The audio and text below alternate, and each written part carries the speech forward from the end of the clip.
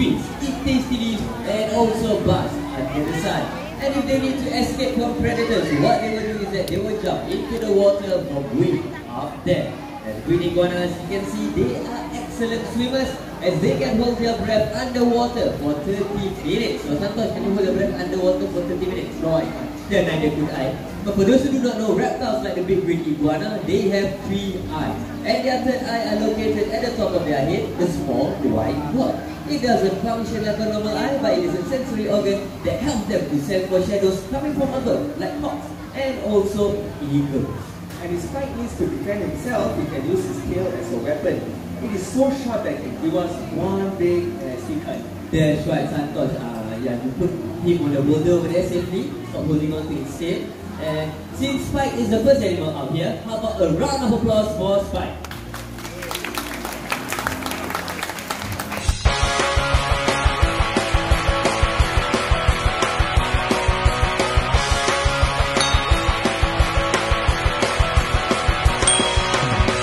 So, let me ask all of you a question. Do you know what we do? Do you know what we Eco Rangers do? Do you know what we do? You don't understand what I'm saying? Santosh, Yes? good news. They do not know what we do. I see you faces. Okay, good excuse. Let me remind all of you what we do is that we learn about the animals, the environment that they live in, and we protect them from harm. It's a very big job for all of us, so we are always looking for new Eco Rangers such as kids and adults who really want to make a difference.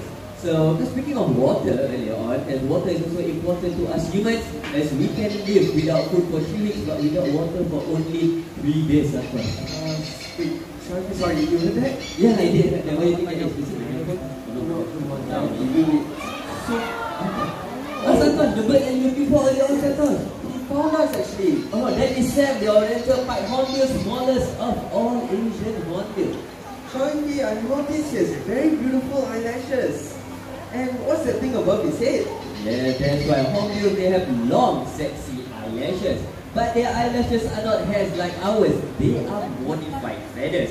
And the big thing on top of his head is called a cast. We don't fully understand the purpose of the cast, but it is that it acts like an echo chamber. Making their voices.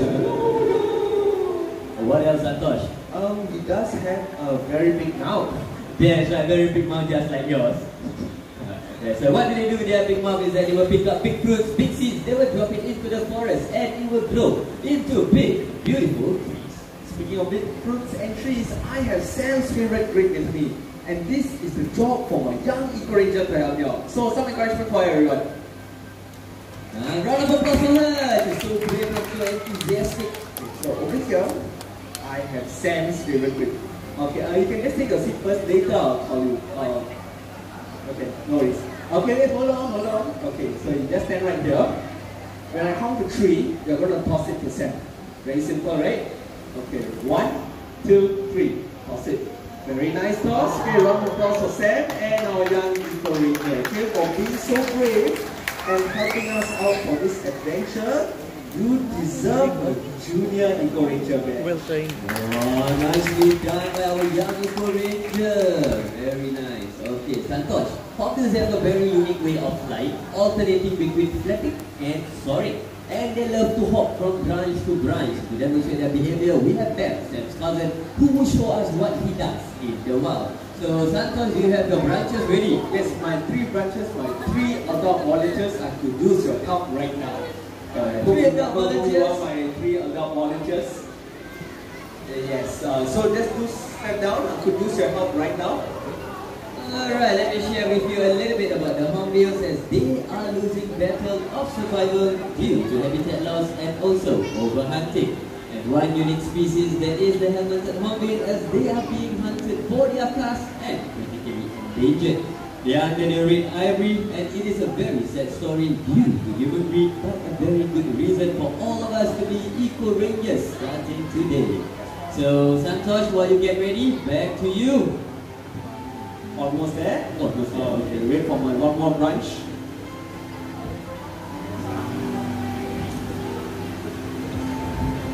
In the meantime, everyone, would you like to see Bam jump from branch to branch?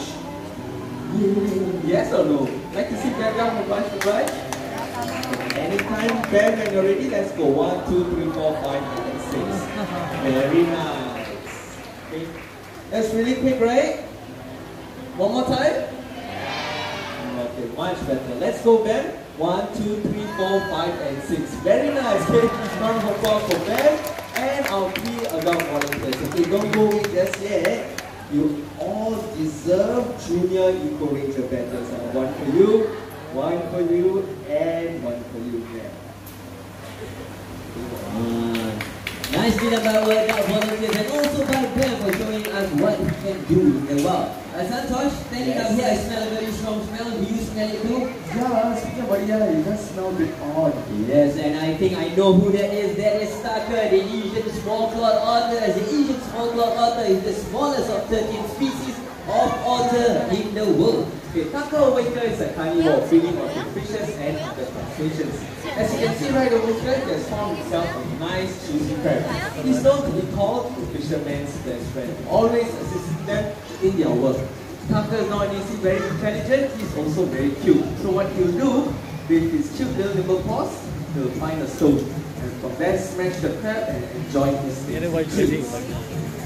That's right, Santosh. And beside harvesting crab, Tucker right here has learned something new, which is to pick up plastic from our water and to throw it into this recycling bin. Oh yes, Chloe had gave me this plastic bottle earlier. So Tucker, can you help me recycle it? Okay, some encouragement for Tucker, everyone. Come on, Tucker, almost there. You got this, eh? Very nice. Okay, the last bottle to go, and this time even more encouragement. Alright, Tucker. Almost there. Good. Very nice. Okay, Tucker is just a 3-year-old otter. If he can recycle, so can we. That's right, Santosh. That's a very good message indeed. Santosh, since we're in Asia, how about we move to South America? Okay. Okay, good. Deep in the forest, there is a rodent that looks like a giant guinea pig. She is a fast runner, amazing jumper, and a good swimmer. Let us welcome Sarah, the Azara Agouti. There she is, making her way nicely down.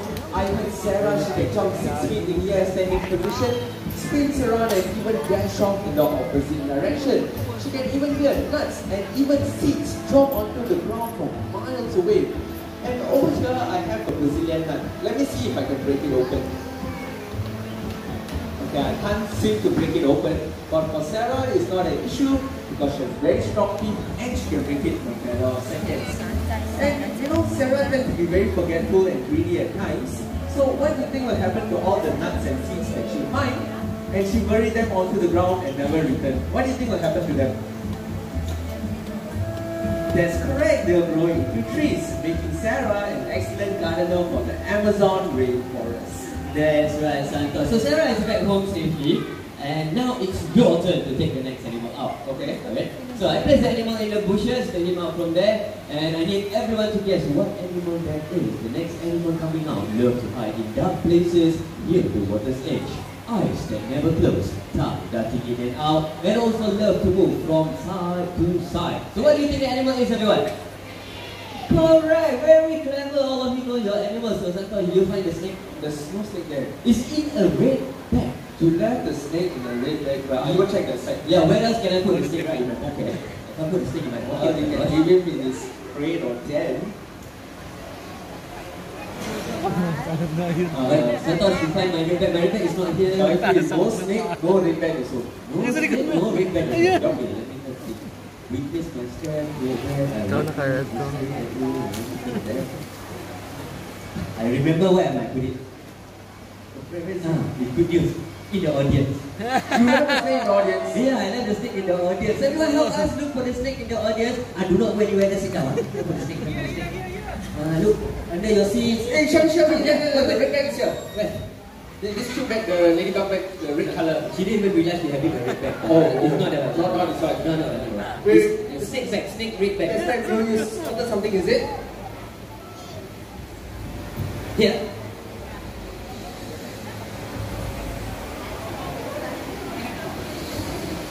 Don't look, Is this your bag? No. Okay, no. That means it's my bag. I found the snake bag. Okay. We found the snake bag. Okay, congratulations to us. Okay, Santosh, now it's your turn to do your job. I open up the snake bag. You just take the snake out, show everyone the snake, make sure it's okay. I take out the snake. Yes, Santosh, you take the snake out. No other volunteer. It's my first day. It's a good thing to put on your resume. Okay. Don't shake the bag. It's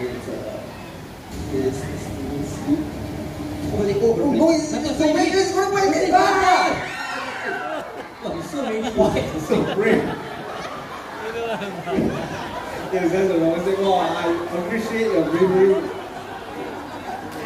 Very good, very brave boy. So, it's just a fake snake. That's everyone who wants to be a snake. But before we bring up the real one, I need everyone not to scream, not to shout, but say wow as loud as you can at the count of three. Ready? 1, 2, 3. Wow. Let us welcome the real snake. That would be Nala, the ball python. Thank you, Fiona. Okay, there she is, Nala the ball python. Did you know a lot of people have misconception and fear of snakes, thinking they're actually wet and slimy. But due to their glossy scales, they're actually smooth and dry. So do you all believe me? Wow, okay, one person believe me. So let's put it to a test. This time I need my young volunteer to help me out. Okay, I need you to touch the snake and tell me if it's smooth and dry, alright? So let's pet Nala. Is it smooth and dry? Yes. Smooth and dry, right? Yes. Okay, very good. Okay, for a job well done, you deserve a Junior Eco Ranger badge. Okay, be so great, okay? That nourishment wine, everyone. Very nice. Okay, on top of that, did you know actually snakes actually help to contribute to society by controlling pests and other rodent problems? That's really kind of them, right? Okay, a quick question for everyone. Do you think snakes swim? Yes, okay, one person only answer me, okay? They do swim, although they may not find it enjoyable, but it's a great escape from predators as they can move easier and faster. So I'm sure Nala has been a great teacher for all of us. Before she goes, I do not want anybody to scream or to shout. But when I count to 3, everybody must say wow. Right? 1, 2, 3. Very nice. Okay, thank you, Nala. Thank you, Fiona. Alright, Santosh? Yes. Okay, since we are in Africa, how about we just stay in Africa, and I need everyone, including yourself, Santosh, to use your imagination to imagine the water up front is a warm, shallow lake filled with fishes, weeds, and grasses. And if you are lucky enough, you'll be able to spot 2 buddies of mine. They are here already. There's Luke and Chewy, the great white turtle. Yes, look over here is our Go Green for One Life ambassador. And Shanti, what's the blue bag here? That's right. So Luke right here is trying to remind us to use reusable bags instead of plastic bags when we go for shopping, so that we save animals just like them in the wild. Well, look at Chewy, look big, right? Oh, yes. But do you think they're heavy as well? Okay, quick question for everyone. How many kg do you think Luke and Chewy weigh? How many of you say they are around 20 kilograms? Raise up your hands. Okay. How about around 30 kilograms? Raise up your hands. Okay, not bad. Okay, how about more than 40 kilograms? Raise up your hands. Wow, okay, to the majority, to all of you, I am so sorry to say they only weigh 10 kilograms each.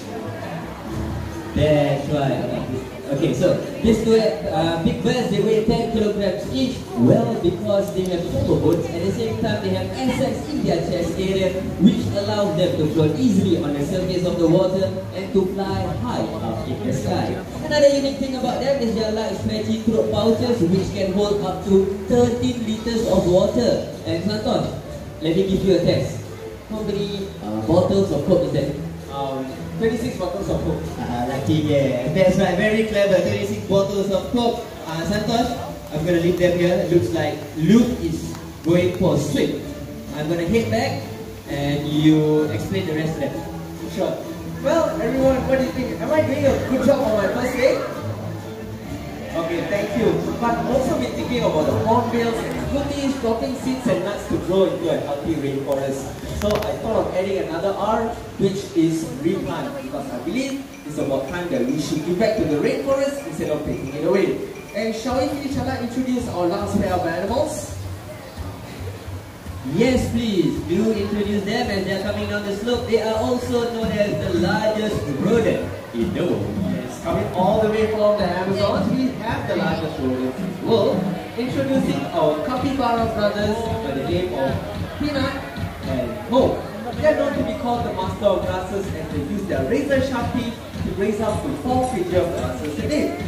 You'll see they are slightly wet feet as they can walk onto land, water, and as well muddy riverbanks. Okay, you see their eyes, their ears, and their nostrils is in the top of the head as you can see what's going on around them, especially underwater. And they can hold their breath up to about 5 minutes. That's right. So these gentle creatures are a reminder of the incredible animals that make the Amazon their home. We hope you remember the challenges that they face every single day just to survive.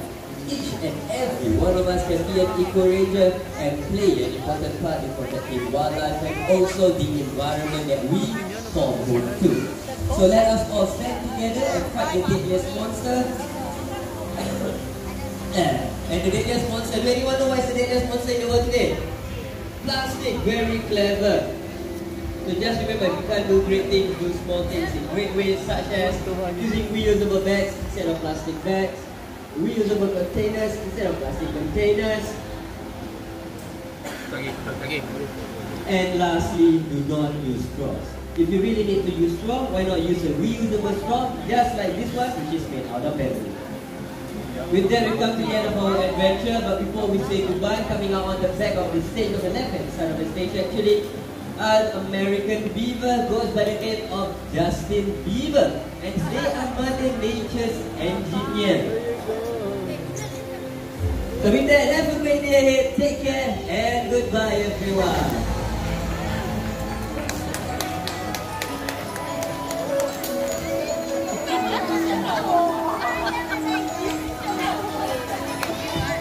So what's gonna happen shortly is that there will be a meet and greet session with capybaras. So for those who wish to pick them, take pictures with them, line up in an orderly manner on my left hand side in the yellow box.